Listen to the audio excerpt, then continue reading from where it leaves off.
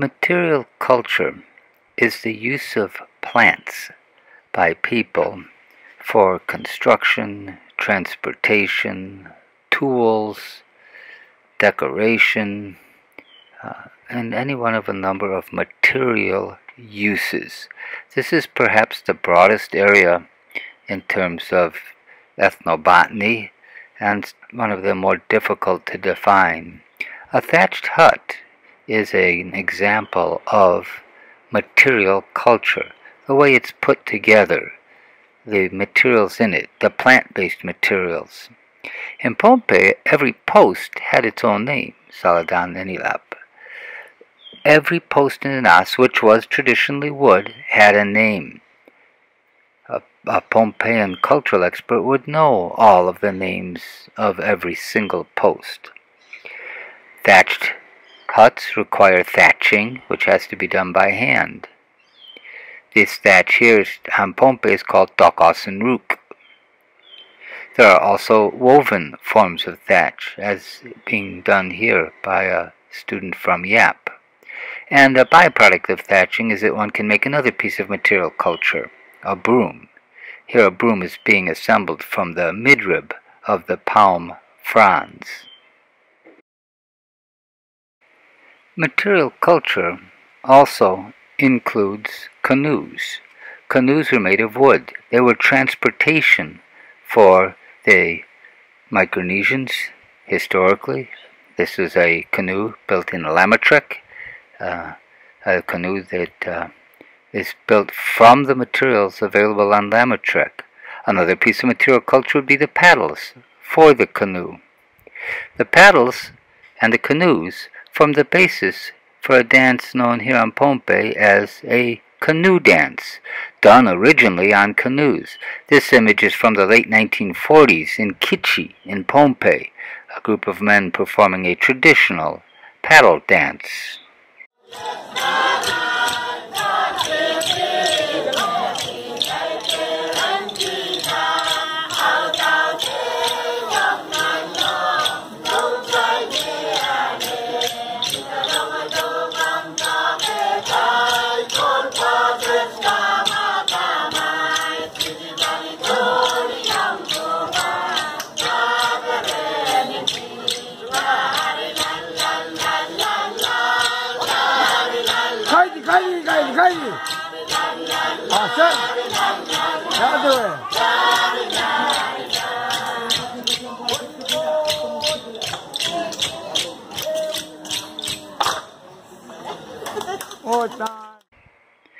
The Turkey's neef, made from breadfruit or other type of tree material, is used to pound breadfruit. The notches on the neef allow stakes to be driven into the ground to hold the neef steady. Now the pounder is actually made of coral. It's called a pole. But the neef itself is ethnobotanical material culture and is an item that helps produce food, breadfruit, kun, a very important dish in Turkey's culture. Pounders are an important item across the islands of Micronesia. These two pounders are Pompeian pounders. This is a doke from the island of Koshai. Dokes are used to pound a wide variety of starch-based foods, but they're also very important in the production of fafa. Another piece of Koshayan material culture is the tup and fafa. This is used to hold food during the processing of the food. It's also used to hold the finished product. It has a wide variety of uses. It was also used to hold fafa. Leaves, such as this young banana leaf, are used to hold food both during the cooking process and afterward to hold the food until it's ready to be eaten. Leaves are often used as food containers. Here, the leaf of wild sugarcane is used to hold fafa inside the basket, a special basket just for holding fafa. The fafa can keep for quite a long period of time inside these baskets made of the wild sugarcane leaf. The coconut palm leaf is used for baskets across Micronesia. Here a Koshayan fita is being woven. The fatah is used to hold food, carry food around traditionally, and is related in that sense to the Pompey and Kiam, but they look very different and they're woven quite differently, even though both start from the Cocos nucifera palm. There are many items woven from members of the palm family and the relatives of the palms. Mats are often woven from pandanus. Mats are an important part of material culture here in Micronesia. There are different styles of mats, and mats can also be used as small walls. This is a mat being woven out of Cocos nucifera, out of the coconut palm leaf. Other things that can be woven include hats. You can see people sitting on a mat. They can weave a hat. There's a Yapi student doing a similar sort of mat style weave, but that will make the wall of a float. This is an outer island Yapese mat, probably used for sleeping, and these are just some decorative mats produced by green banana paper in Koshrai. Palm fronds can produce a wide variety of items. This is a small decorative basket made in Koshrai.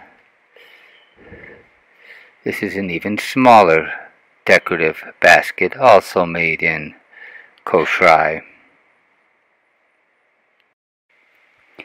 Leaves such as the pandanus leaf can be used to make small decorative items like these cubes. They can also be used to produce a small medicine basket or a model of a Koshayan medicine basket seen here. The pandanus leaves have to be worked before they can be woven.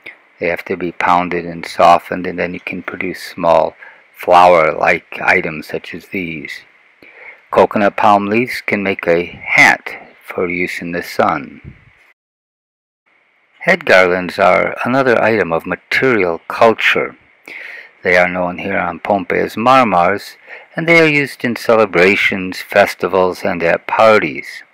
The flowers of the Fragrea burderoana tree are especially valued, known here on Pompey as pur, or Serin Pompey. They are a popular choice for a head garland.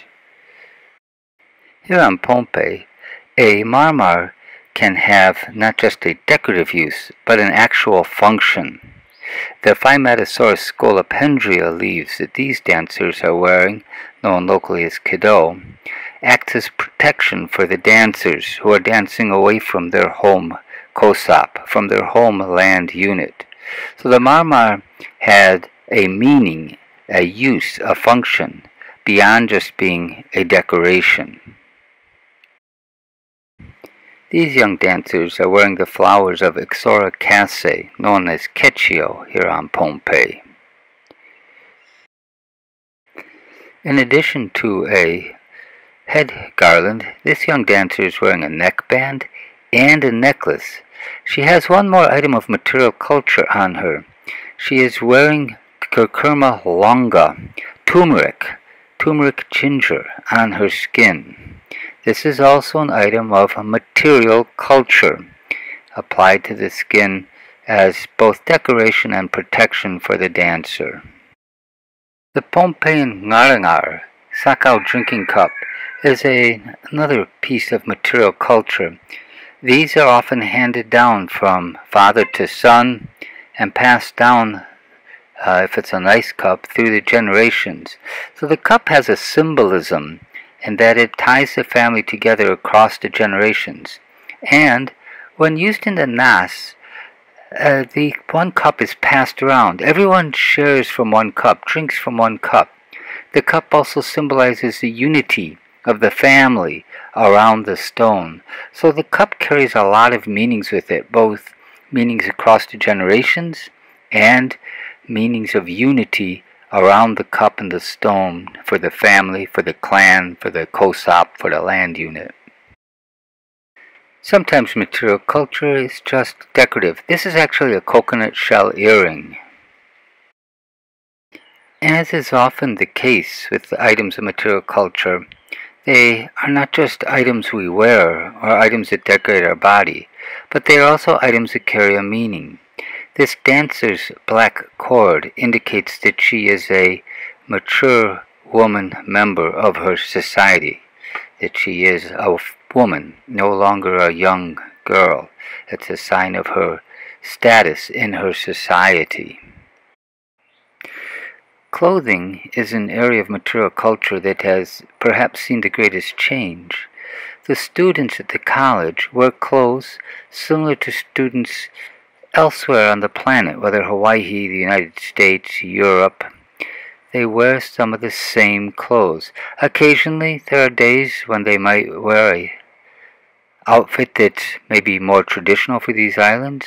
There are days like Chuk Constitution Day when the Chuukese students will often dress more formal to their culture as a way of celebrating their Constitution Day. But in general, it is in the area of clothing that the greatest change has occurred.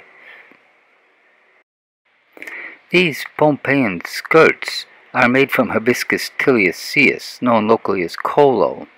These skirts were adopted during the 1800s. They're modeled on the skirts that Pohnpeians were seeing being worn by foreigners. And they're worn on special occasions, cultural occasions, but they're not a part of the everyday wear. They're for dances, festivals, kamatips, special occasions. They are an older part of the material culture, but they're not seen any longer as part of the everyday clothing worn. Today it is perhaps a Pohnpeian skirt that is considered a way of celebrating your identity as a Micronesian here in Micronesia. Clothing too has evolved over time. This Kushayan dress is an older style dress no longer seen, as is this one. So even among the modern fabric styles there's change and evolution. This was an undergarment for the dresser skirt, a requirement for any Kushayan woman. One didn't just have a dress on, one had multiple layers on.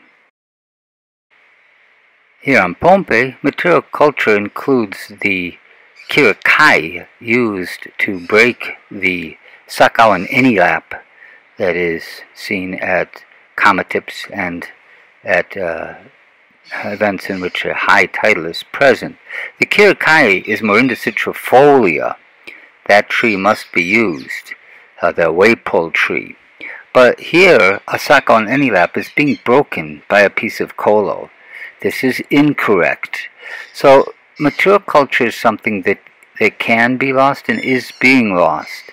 Nobody in the NAS at this particular event realized that they're using the wrong tree to try to break their sakau and inilap.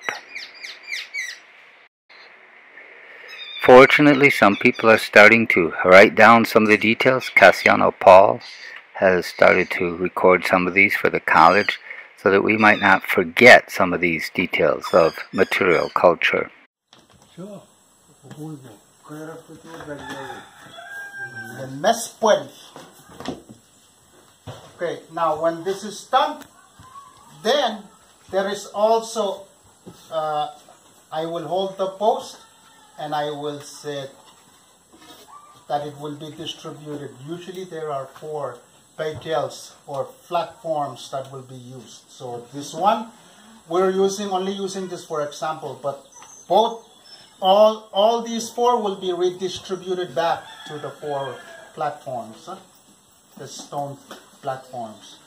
Okay, when they're distributed, they start with, it goes that one first because that's Somal, Palia, and then those other 2. So the one that goes to the Somal, it's called Remuslang. So take your Remuslang and put it there. Wait. Ala Remuslang, but you want to wait?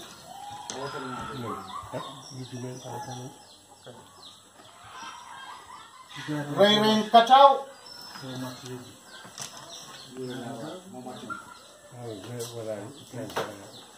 Ray Chuklang wala mo? O Ray Katubang wala mo? Dada.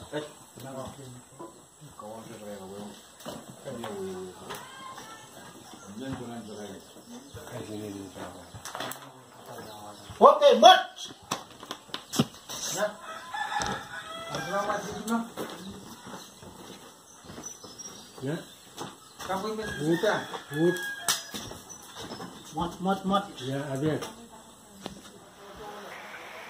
Thus, material culture is a broad area that includes the tools, implements, decor, clothing, transportation in the form of canoes, and housing that make up the material goods that are used by a people or by a culture.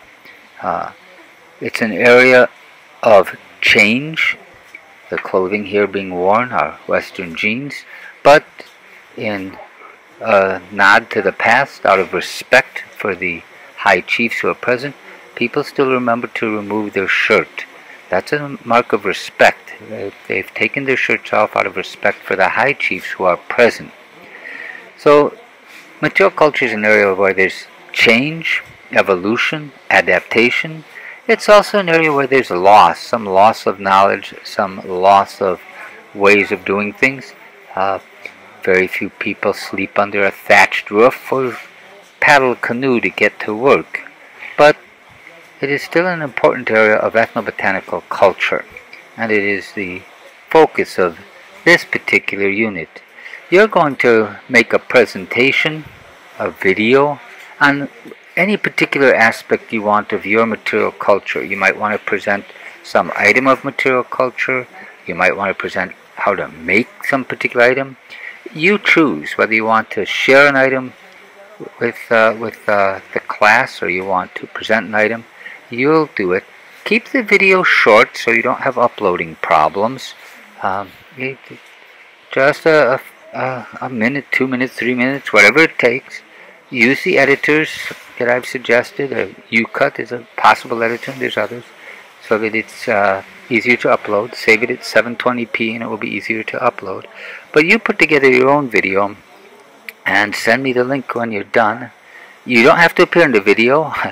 I don't often appear in my videos because I'm usually behind the camera. But do get that done and sent in. Send the link in to me to your video. Upload it to YouTube and do something that you want to share, that you want to keep and preserve into the future.